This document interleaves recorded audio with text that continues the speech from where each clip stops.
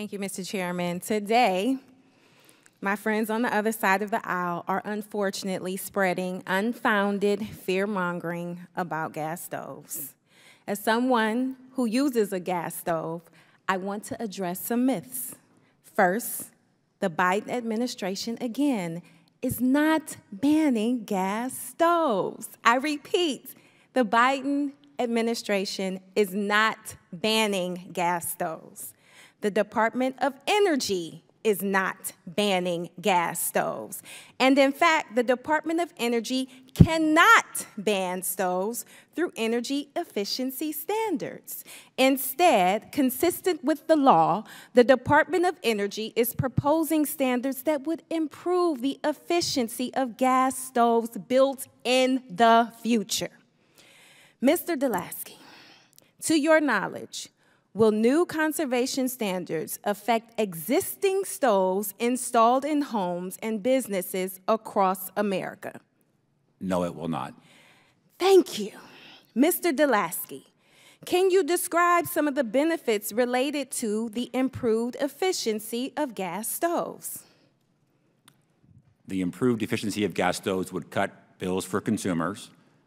For a gas stove owner, it's going to save them about $50. And for an electric stove owner, about $75 over the life of the stove. Those are, if you saw $50 lying on the ground, you'd pick it up. And that's what the government's doing by setting the efficiency standards for gas stoves and for electric stoves, too. Thank you. Mr. Delasky, why is it important for the public to have accurate information about the energy conservation and health impacts of the products they use?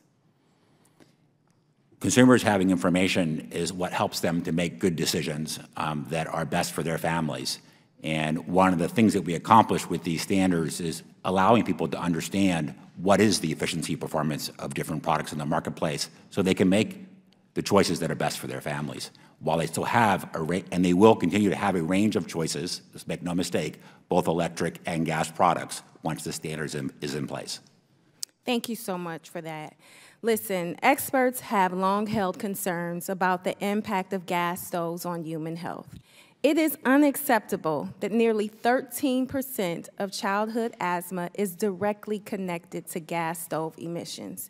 To be clear, while the Department of Energy works to improve the efficiency of stoves, we can all take steps to reduce the potential health risks associated with their use by doing small things like turning on a vent or opening a window.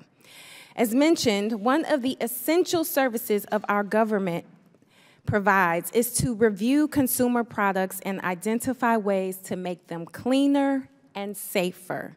That's exactly what the Department of Energy is doing, making sure that gas stoves are less expensive to operate and produce fewer toxins and health hazards.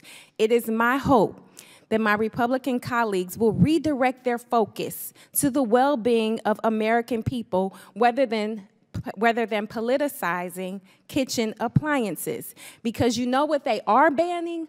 Abortions. You know what they are banning? Books. You know what they won't ban? Assault weapons. But we are sitting up here talking about a ban on gas stoves. But I should be excited because if my colleagues are interested in an appliance that is causing harm to children's lives, perhaps they will get the courage to have a hearing about banning assault weapons, which are actually killing people every single day. So yes, I agree. This is dangerous and dumb. We have much better things to focus our time on. And with that, I yield back.